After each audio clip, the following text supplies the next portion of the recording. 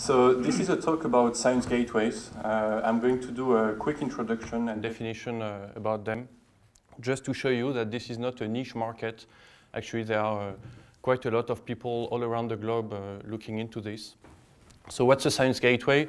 A science gateway is a set of tools, data, and applications that are integrated in a web environment, behind a web portal usually. And usually these web portals are connected to larger infrastructures to support big computations or large data storage. So there is now an international coalition on science gateways. It was launched just before summer, actually. And all the major funding agencies and continents have structures for this.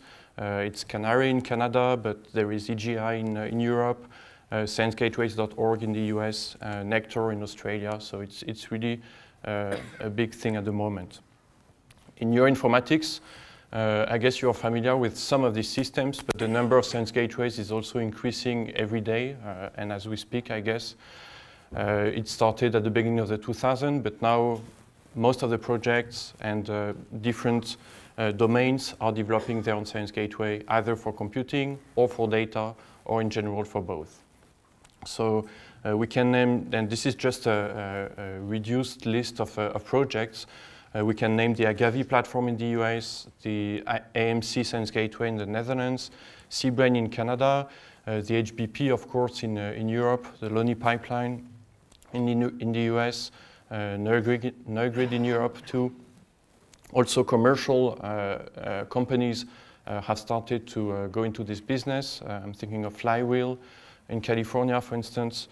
And we had, of course, a presentation during the session before on the Neuroscience Gateway. Regarding data, the situation is more or less the same. There is Coins, Girder, Loni, Loris, Redcap, and XNAT, just to mention the main ones. The thing is that all these platforms are being developed usually for specific purposes, so either subdomains or they have specific features. And it's becoming more and more of a challenge to actually integrate them and to make them interoperate. So in the next few slides, I'm going to focus on VIP and CBrain, which are the two platforms on which the remaining of the talk is based on. So VIP is a platform that we developed at CNRS in Lyon. It has a web portal, basically offering to people a way to, so I'm not sure if this is working. Yeah. So it has a web portal offering to people a way to start applications and monitor them. It's based on the European grid infrastructure, so it's a big computing infrastructure with more than 100 sites distributed in Europe and beyond. We consume about 30 CPU years every month, and we have applications in a variety of domains related to medical imaging, including neuroimaging. So the project started in 2009, and as of today, there are more than 900 registered users who use it and publish with the platform on a regular basis. CBrain now is a project started in Alan Evans' lab at McGill. It's basically an integration platform for tools, data, visualization software, and high-performance computing sites. The service in Montreal is based on leverages the Canadian grid infrastructure. So you can see a snapshot of the various sites on the top right of the slide. And it also includes a variety of different tools for data processing and simulation. So in case you are interested in architecture, in systems architecture, this is how CBrain works. It's a very conventional three-tier architecture with APIs and clients at the top. So you can access CBrain either as a human, just by clicking on the portal, or as an application by using the REST API. The middle layer then has a variety of services. So to store data, there is a central catalog to keep track of your data distributed on different sites, to keep track of your tasks, to keep track of the provenance information in case you want to see exactly what happened on a particular data set, etc. The bottom layer then is the resource layer. So this is one of the features of CBrain, to be able to flexibly adapt to different computing or data providers. So there are plugins for the main batch computing systems like PBS, SGE, etc. For Amazon Web Services too, in case you want your analysis to run 100% on the cloud. And for the major data providers like SFTP, SCP, etc. CBrain also has a plugin architecture, so if you need to install it on your infrastructure, but there is no connector for this, you can easily develop one. CBrain is being used now for the open science project at the Montreal Neurological Institute through a connection with the LORIS data platform. So the data collected at the MNI is going to be stored in LORIS and then will be processable in CBrain through the REST API I was talking about. Finally, another feature of CBrain is that it's 100% open source, and not only just open source in the sense that you can download the code and die with it.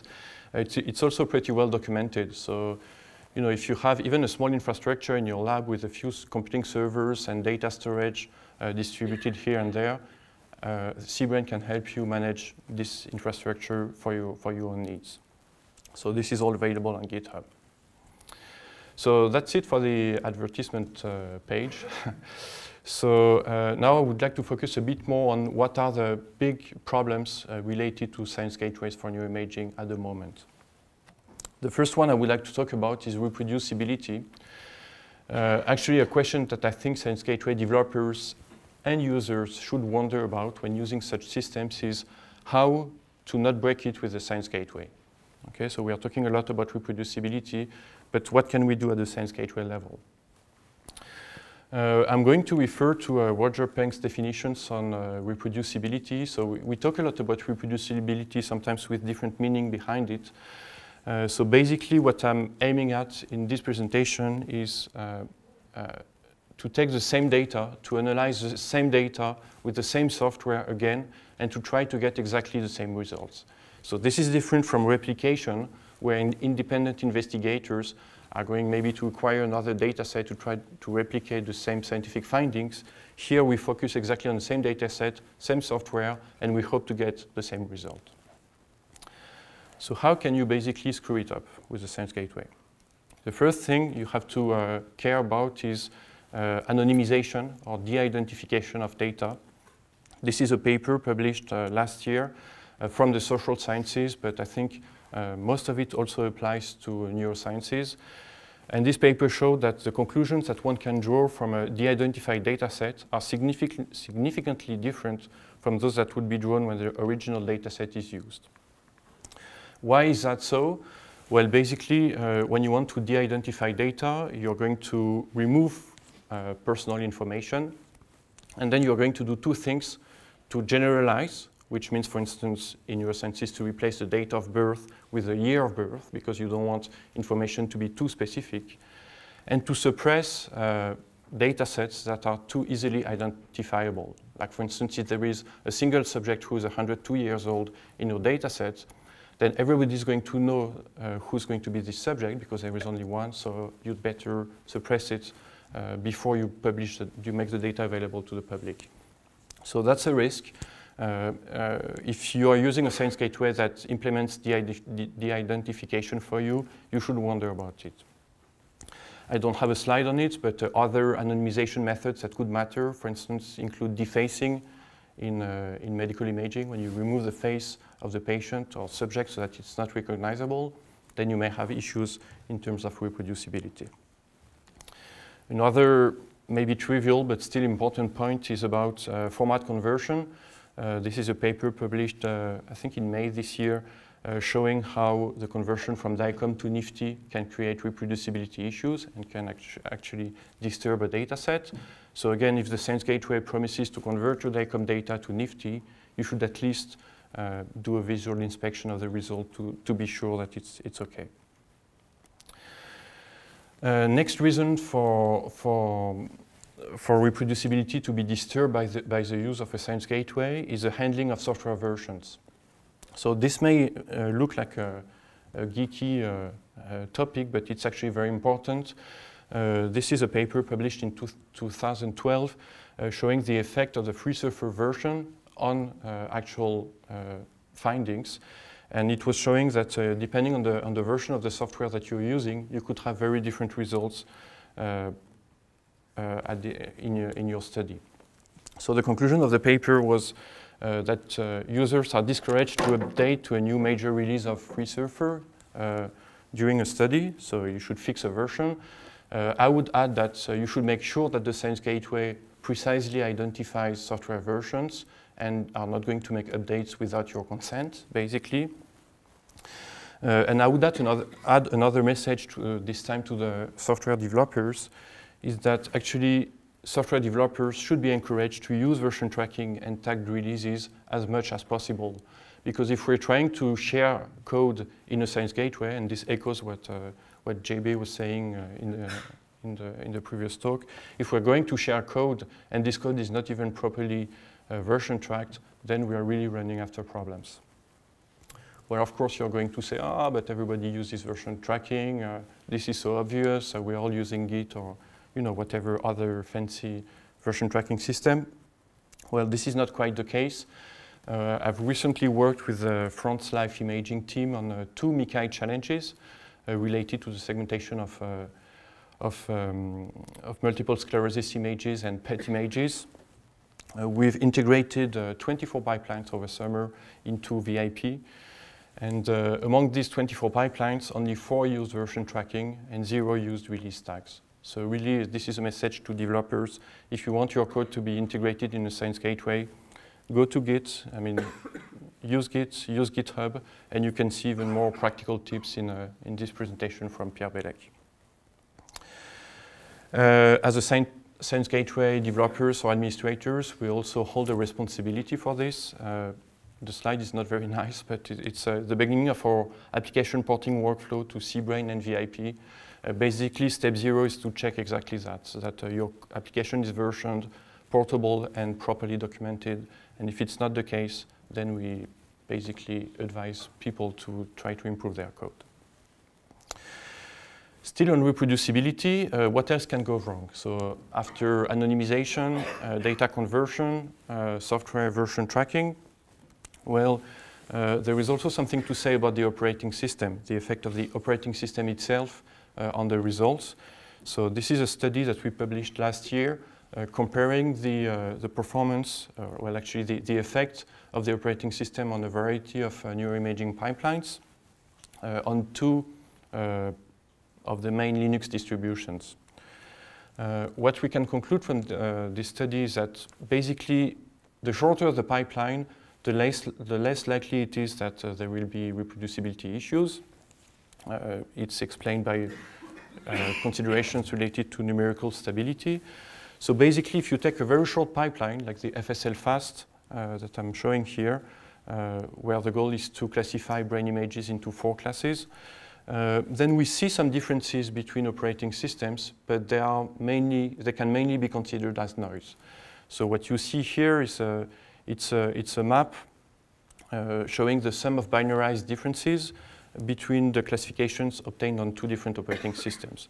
So, I mean, like, for instance, a red dot of this color means that, and this is a sum on 150 subjects.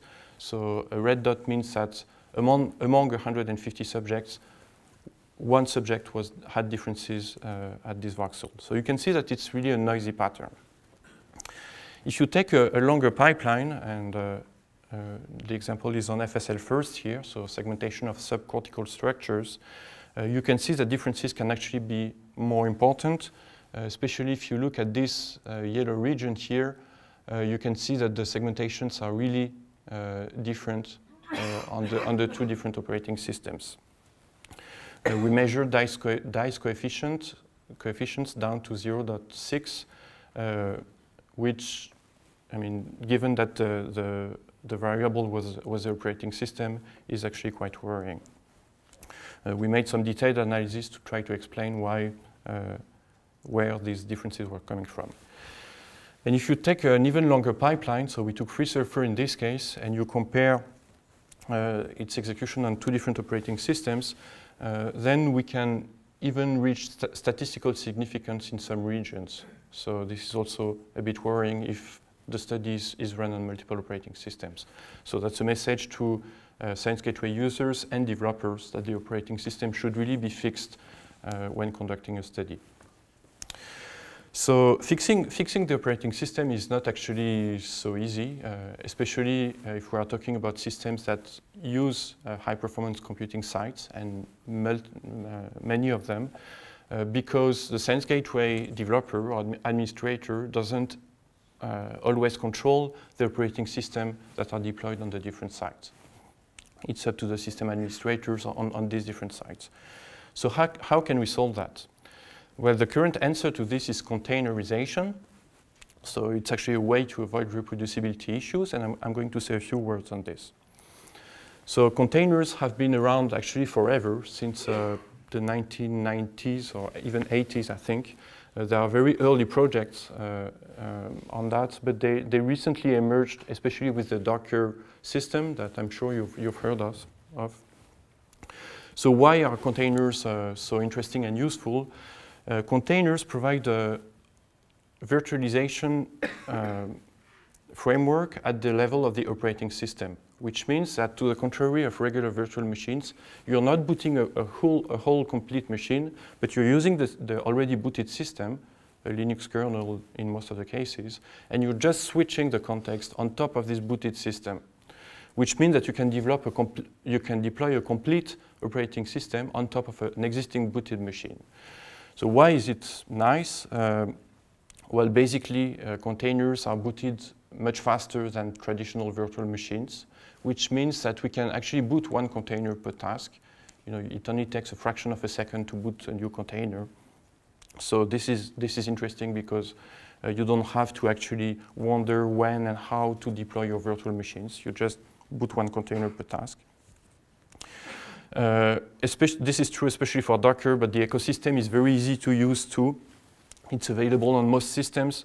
It's well documented and actively developed, which means that tool developers can package their own tools, as opposed to Science Gateway administrators doing this for them. And containers are also easy to share and search. So many projects have emerged. So Docker was one of the first ones. Today we are talking about Singularity and others, and all these projects are federated in the Open Container Initiative. However, containers are not perfect. If you don't like computers, maybe you should check your email now, because this slide is going to be a bit technical. So this is just an illustration of how things can still go wrong with containers. So here you can see a very simple Docker file where we build a container from the MRTrix application. So this doesn't do great things. It just installs some packages, then download the MRTrix code and install it. These are the commands to actually build a container. And this is an example of the container running on one particular machine. So this command is docker run. You run your application. Everything goes well. You have your data at the end, and the files are here. Now this shows the execution of this container on another machine.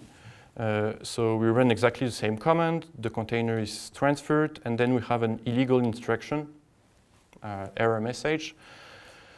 So this actually breaks reproducibility, and we could wonder why containers behave differently in these two machines. And the answer is actually because the compilation step was architecture specific. So it was very dependent on the hardware. And as I was saying before, the hardware is not virtualized in containers. So this is one of the cases where containers can go wrong. Based on that, we have started a year and a half ago the Boutiques initiative, so to help people share tools between different science gateways. So Boutiques is a framework that aims at reducing tool porting time, enabling tool sharing across different platforms, and improving reproducibility in science gateways through containers. So the principle of Boutiques are as follows. Basically, all the tools are supposed to be implemented into a container. So we support Docker at the moment, but we are talking about supporting Singularity and other types of containers. So this is one thing. You ship your implementation as a container, but still this is not enough, because you need to describe too how the executables in the containers are going to be invoked. So this is the role of the second part of Boutique, which is a JSON language to actually describe what are the parameters of your application, how they are supposed to be invoked, what are the dependencies between these parameters, etc. So such a JSON description could seem straightforward, like you just describe the inputs and outputs of your application. Actually, the reality is a bit different because tools can be very complex. Most of the tools that we use in neuroimaging now have dozens of parameters. These parameters have dependencies between them. Like if you use parameter A, then you're not supposed to use parameter B unless parameter C is defined, for instance. These parameters have types. You can have complex types like lists of various types. And these parameters are also grouped into consistent sets related to a particular aspect of the application.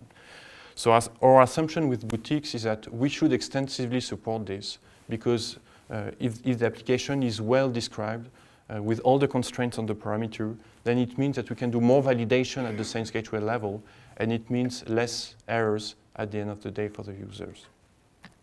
So this is just a simple video snapshot showing how FSL-BET was implemented in CBrain before boutiques. So we could see that, for instance, for this parameter, users could enter negative values while this is not permitted. So first of all, we have also we had a reduced number of parameters, and there was no real consistency checks between the different flags because it takes time to implement all this and effort, and there are a lot of tools where this is required. And with boutiques now, so I should say that this is all automatically generated from the JSON descriptor of FSL-BET. You can see that we have much more parameters. We have more checks as well. I'm not sure if it was clear, but yeah, if we put a negative number, it's automatically detected that this is wrong. We have also, I'm going to show this maybe, we have parameter groups, and if we click on a flag, then it automatically disables the other ones, etc. So the message is, if we all share our tools and describe them consistently, then we can have better validation at the science gateway level. I'm going to conclude the talk by a few words on interoperability, starting with the note that, okay, let's be realistic, not everybody is going to use the same science gateways. I mean, software has an expiration date. At some point, it becomes obsolete. It requires a lot of maintenance, and it just makes sense that different groups are going to still develop their own science gateways for their own needs. So what can we do with that? One approach would be to say we could all adopt a centralized platform for reproducible science. So there are actually a few systems that advocate that at the moment. Of course, it's easy. If we all use, let's say, Google Doc, like a central system, it's very easy to share your data or your documents with others because everybody's using the same system. You can easily share code, of course. It's easy to rerun analyses because everybody's basically using the same computer, I mean, the same platform. However, there are also important scalability issues, sustainability issues. What happens if this platform dies? Privacy and governance issues. So do we really want to give control to this central place? Maybe not. So instead, the model that we are looking after is really a model similar to what the web is today. So it's a decentralized network of science gateway platforms. So we envision a common network where different science gateways could emerge and connect to this network and provide maybe different kinds of services. So the types of services provided in this network would be actually different depending on the domain, on the type of data addressed. We could have data storage platforms, computing platforms, tool repositories. Search engines, of course, are critical in this respect. And in this model, the game becomes a little bit different because everybody could start their own science gateway if they wanted. connect them to the network. Of course, it doesn't mean that there wouldn't be central hubs with more power and importance, but things would be more open and decentralized, which I think is required in an open science environment. So what do we need to do this? We basically need two things. We need common repositories of tools and data, and we need common interfaces, so common APIs, to consistently and uniformly access all these different science gateways. So there is, of course, a whole talk to make about common repositories and common APIs. I'm just going to mention again the boutique system, so tool sharing. I mentioned it before as a way to facilitate the tool integration in science gateways. Actually, it could also become a way to share tools between different science gateways. Today we have connectors from the NIAC and NIPIPE frameworks to boutiques, so you can export tools from NIAC and NIPIPE to boutiques, and you can, once the tool is available in boutique, you can import it in VIP, in CBrain, and in the Pegasus workflow engine. Final word about APIs. In the France Life imaging infrastructure, we are designing a common API for science gateways related to neuroimaging developed in France. So this API is called CORMIN, for a common web API for remote pipeline execution. It's still work in progress, but it already allows clients to consistently start and stop pipelines in different platforms, to monitor their executions, to access files and directories, to access study, and to administer users. So having common APIs is useful for interoperability. I asked this question to the speaker at the previous session, but I really think that INCF could maybe play a role into standardizing APIs in the different science gateways. And it also opens a whole new set of services. Basically, once these science gateways are connected into a global network, we could think of common benchmarking services, like to benchmark the execution of a tool in different science gateways. We could think of credit services, like for instance, if you want to know which tools are used across the network, we could have services for that, etc. So it would really open a whole new set of services. So I guess I'm going to stop here. I just want to thank all these people for their work and support and contributions, and of course you for your attention. Thanks a lot.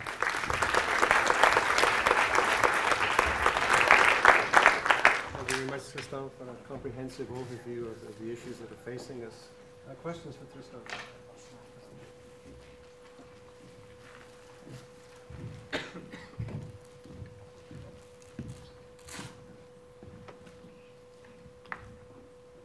Hi, and thanks for the talk, very interesting.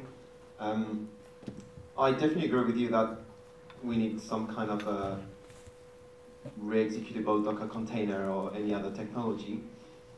But if we take a pragmatic approach of that right now and say, I have my tool package as a Docker container, I want to run it on AGI, on Biomed, or on an HPC cluster. There's no Docker engine running on these infrastructures. Do you have any solutions for that right now, or did you start thinking about this kind of stuff? Yes, of course. Thanks for the question. So there are various aspects to it. First of all, there are solutions to run Docker on high-performance computing clusters. In Canada, we have one cluster with, I think, 20,000 nodes supporting Docker. I think one of the things we can do is to try to convince system administrators to install Docker. The second answer, if it doesn't work, we can still use clouds. I mean, clouds are also emerging, including in EGI. There is the EGI federated cloud, where you can basically be root on any virtual machine, therefore install Docker and run it if you want. And the other aspect is Docker is not the only container system. Singularity in particular has been developed especially for that, so to simplify the deployment on high-performance computing clusters. And there are also other initiatives that allow you to deploy containers without having to have administrative access.